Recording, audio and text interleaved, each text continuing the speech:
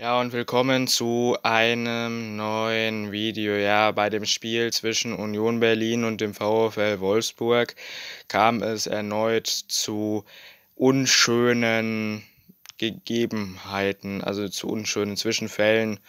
Und ja, die Partie war wirklich kurz vor dem Abbruch. Was ist passiert? Ich glaube, ihr könnt es euch schon denken. Und zwar waren erneute Schmähplakate gegen den Hoffenheim-Mäzen Hopp im Umlauf. Und zwar, was ist passiert?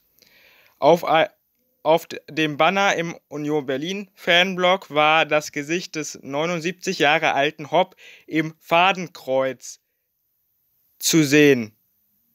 Zudem wurde der Unternehmer übelst beleidigt. Und da muss ich ganz ehrlich sagen, so etwas geht gar nicht. So etwas geht unter keinster Weise, wie ich es ja schon in meinen anderen Hop-Videos gesagt habe.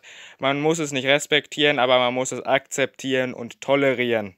Ja, das ist meine Meinung zu der ganzen Geschichte mit Hop. Ja, und es ist einfach, wie ich auch schon in einem anderen Video mal gesagt habe, Hop ist gerade dabei, hier der Feind des deutschen Fußballs zu werden, also der, auf dem der deutsche Fußball und die ganzen Fans alle drauf rumhacken, also ja. Und das Spiel war, wie gesagt, kurz vor dem Abbruch. Bereits nach ersten Minuten kam es dort zu Zwischenfällen. Es wurde auch, der DFB wurde auch angegriffen, weil sie ja schon Kollektivstrafen gegen Borussia Dortmund ausgesetzt haben, wurde auch bereits der DFB angegriffen, genau. Und da mehr gibt es dazu auch nicht zu sagen, außer dass ich es langsam echt lächerlich und daneben finde, ja. Was ist eure Meinung zu der ganzen Sache? Schreibt es mir gerne in die Kommentare. Bis zu einem neuen Video und tschüss.